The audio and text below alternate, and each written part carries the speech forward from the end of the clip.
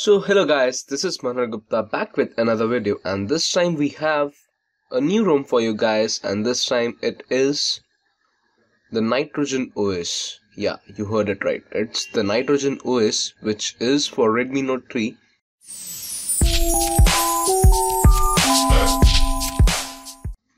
Here you can see the Android version is 7.1.1, the Android security patch is first stand, and the kernel is a stock kernel that is built on the official sources.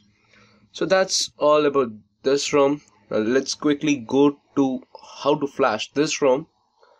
First of all, root is needed and you need to reboot into the recovery mode. So whatever your ROM you are on, you need to boot on the recovery mode. Now you can see the device is booted into the recovery mode. Here you have to wipe your existing system by clicking on Debug Cache, System, Data, Cache, and you have to swipe to wipe. Make sure to back up your existing ROM. If you face any issues, you can go back to your stock ROM or any ROM that you are currently on. Now go to install. Select the ROM that you want to flash. In our case, we have the Nitrogen OS for Kenzo.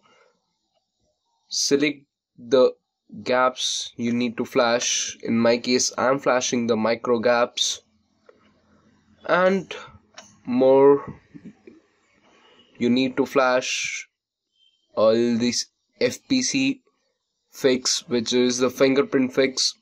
Now how to know that you need to flash this or not?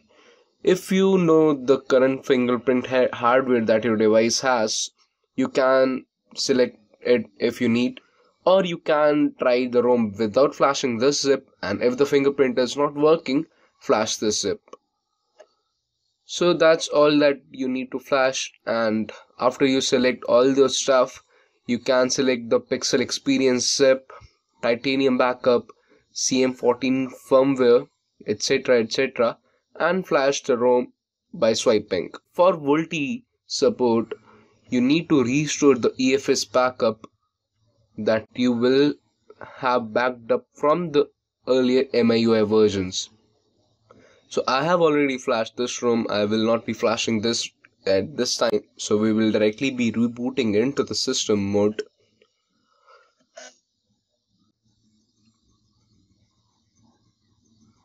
So here we have the device with us.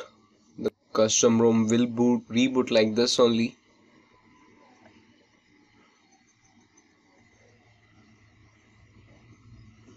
Now here let's quickly go to the settings of this custom ROM and see what this ROM offers us. Now all those existing settings that every ROM has, let's quickly go to the personalization settings that this ROM offers. First of all, this is status bar. You can choose the status bar icons, you can select the battery style and all the stuff, network traffic, carrier label, custom header images. This one I like a bit, but not on Nougat. So you have all those status bar options here. Quick settings, which is not that useful, I guess.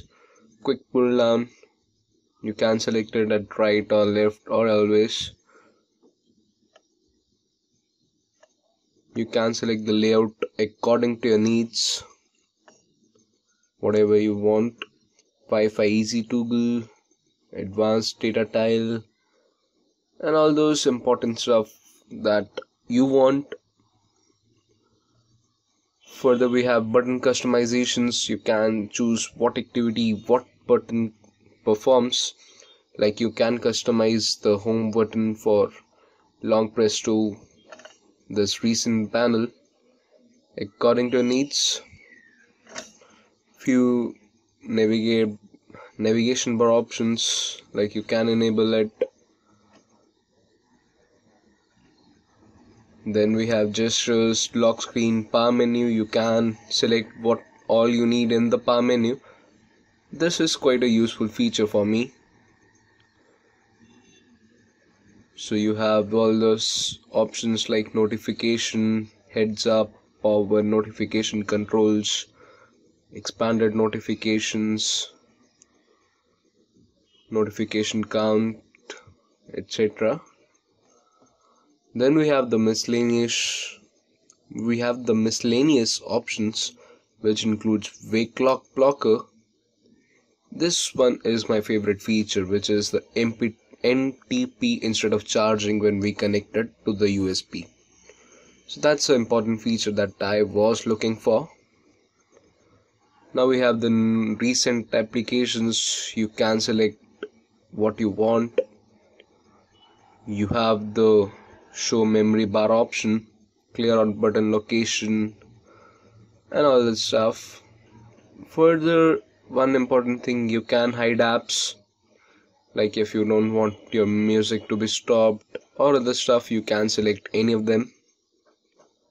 So that's all the customization is offered by this Nitrogen OS. We have those app permissions, Super SU is inbuilt. We have the ambient display. You can select according to your needs, but these drain a lot of battery. Then let's quickly go to the memory consumption. It's 2.3 gigs, which is okay.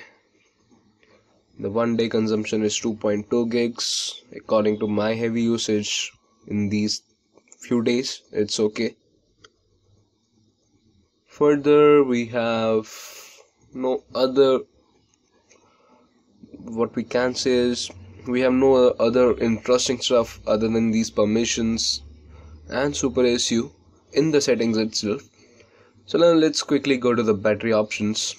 Here you can see the battery drain and stuff. You can see the battery is quite good. For the screen on time, it's around 3 hours and 50% is already gone, which is quite okay. Then we have phone idle, which is 14 hours 17 minutes. Good, I would say. Now my usage is music all the time, Bluetooth all the time, YouTube comments and all that stuff. So that's all things that I use mostly. Then I am on LTE all the time, so that also consumes a bit of battery.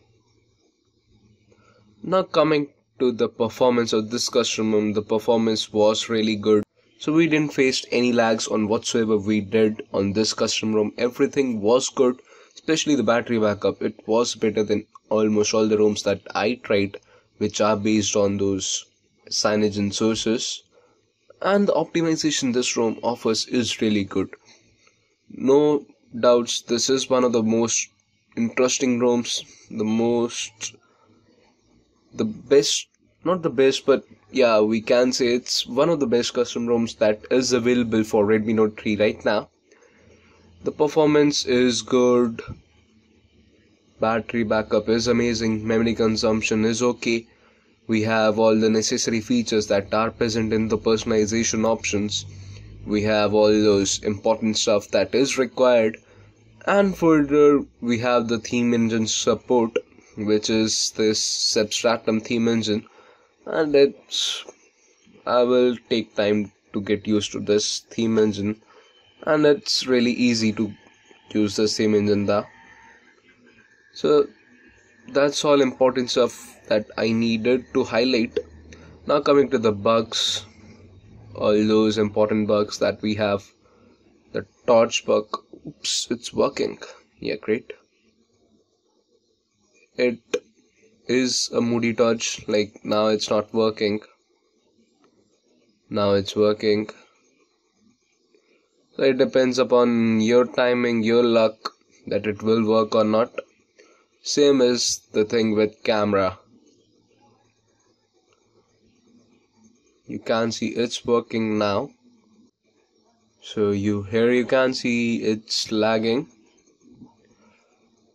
and lagging and lagging. So this is an alternative camera which can solve many of your issues. So the camera is a bit buggy. We have the flashlight bug. None other than these two bugs bothered me a lot. But yeah, these bugs are to be taken care as soon as possible, and the developers are working on it. So that's all from this custom ROM, I guess. Let's do a quick gaming performance of this ROM.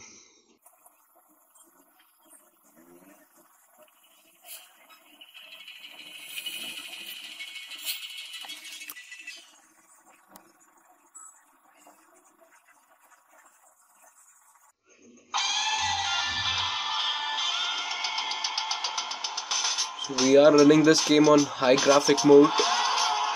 Let's see if we face any lags or what.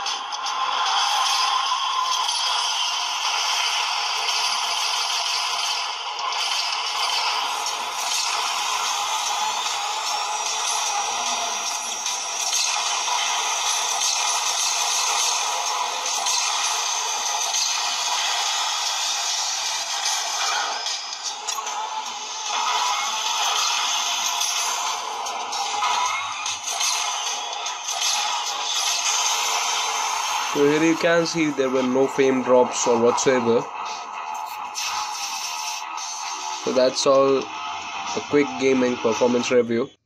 So we didn't face any heating issues, though a bit of heat can be felt on the front section of the phone, but not that much that we face on Lineage OS. Everything is quite good, the ROM is quite good, everything is present that we require on daily usage, and we can say this ROM is good enough for daily use. So that's all my review on this custom ROM. This ROM has the personalization features that I require. This ROM is having a good battery backup. This ROM has less of those camera FCs. Performance is good, no lags and whatsoever. So this is, yeah, I would say I will prefer this ROM over Resurrection Remix also, because I don't need all those bolted features that Resurrection offers. This ROM has the minimal number of features that I need, and I'm quite satisfied with the performance of this ROM. I will be on this custom ROM for a few days now. So if you have any doubts, do comment below. Do share this video if you liked it, and do hit a thumbs up. That will encourage us for making more videos. So that's all from this review. We will see you in the next one. Thank you for watching this video again. Bye bye.